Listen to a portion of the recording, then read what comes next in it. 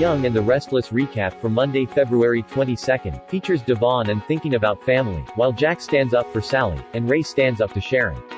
Mariah told Devon how Abby is searching for the perfect sperm donor for her baby, she just can't find one that meets her very high standards. Hey, Devon thought to himself, I am pretty amazing. Why don't I donate my sperm to Abby? That way we'll keep it all in the family. After all, Devon's grandmother, Kay, killed Chance's grandfather, Philip.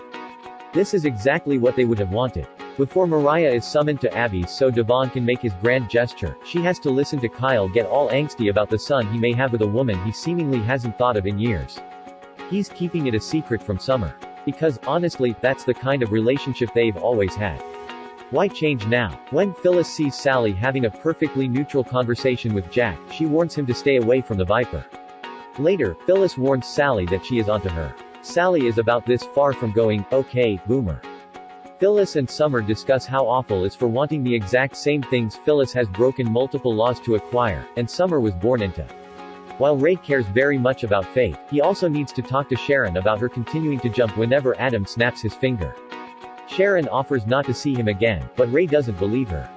She's made that promise too many times before. Meanwhile, after a chat with Summer about the bad bullies at school, Faith demands to know how Sharon could have kissed evil Adam.